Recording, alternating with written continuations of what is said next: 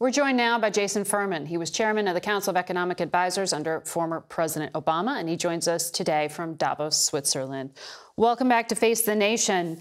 It was a rough week, really, for the markets. The Treasury Secretary kind of spooked people when she started talking about high energy prices, high food prices, having a slowing effect on the economy. Ben Bernanke, the former Fed chair, also used this word stagflation. What should American consumers understand is going on? Look, I'd put some perspective on what we're going through right now. The market is not the same as the economy. When you look at the economy, you see a 3.6% unemployment rate. You see 500,000 jobs being created a month. You see consumer spending quite strongly. So there's a lot of good things going on there. But the market is sending a signal, and it's one that we should be somewhat concerned about and pay attention to. Just no time to panic. But the Treasury Secretary was also sending a signal by acknowledging that this could be weighing on consumers, which would offset the positive data points you just pointed to there. Looking at this, what are the odds of a recession?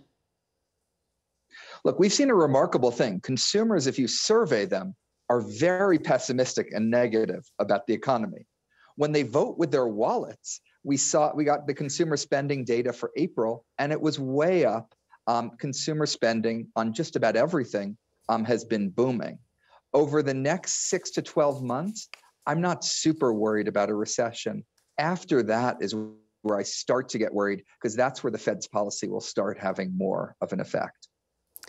So, we talk and have been talking about inflation on this program. It is, of course, the job of the central bankers, the Fed, as you just referenced there, to act to control it. But politically, there's a cost, as you know. Democrats are pushing bills in Congress, as Congressman Jeffries just talked about, trying to cap what they're calling price gouging. You hear President Biden using that phrase, also talking about raising taxes on the wealthy. As an economist, do any of those things have a measurable impact for consumers in fighting inflation? Look, as you said, most of the job of fighting inflation is with the Fed. There's a little bit the president can do. He's done some good steps, whether it's opening up ports, getting more truckers on the road, releasing oil from the Strategic Petroleum Reserve. I'd like to see him do more, like lower tariffs on China that were placed there by President Bush. I don't think, though, that these anti-price gouging bills would do much to bring inflation down.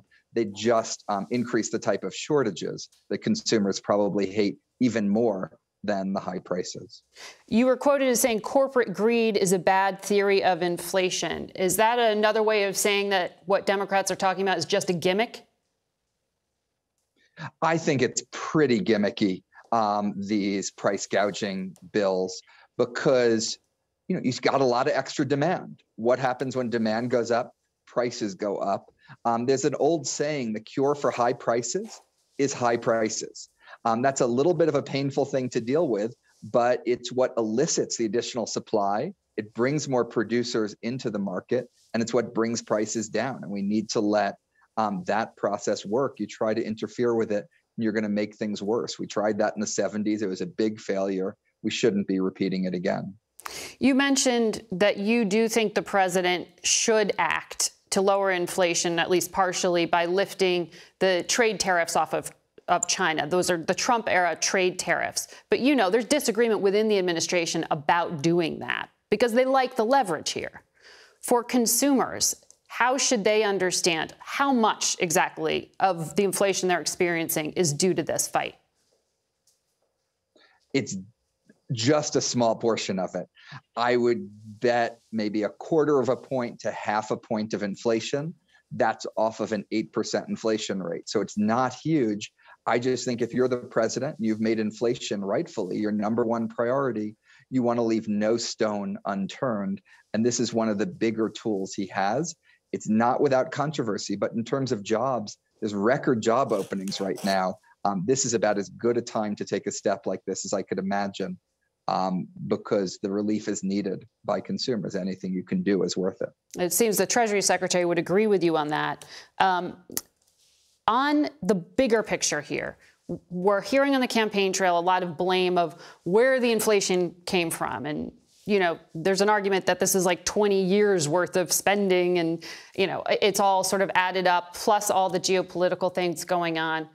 How do you digest that for someone watching at home? How much are Democrats actually to blame for continuing to pump in pandemic era spending at a time when the economy was already recovering last spring? Look, in March of 2021, the president signed the American Rescue Plan into law. That's part of why the United States has had a faster recovery than any other economy, but it's also part of why we have incredibly high inflation. I wished at the time that he did something smaller. I think it was larger than it needed to be, but it's good that something happened. Then after that, the Fed made a bunch of mistakes. It was behind the curve for most of last year. It kept thinking the inflation was transitory. It kept not moving to normalize rates. And now you add on top of that President Putin's invasion of Ukraine, and that's like the cherry on top of this terrible concoction that we already had. Yeah, it's quite a picture. Jason, thank you for your analysis and for joining us today.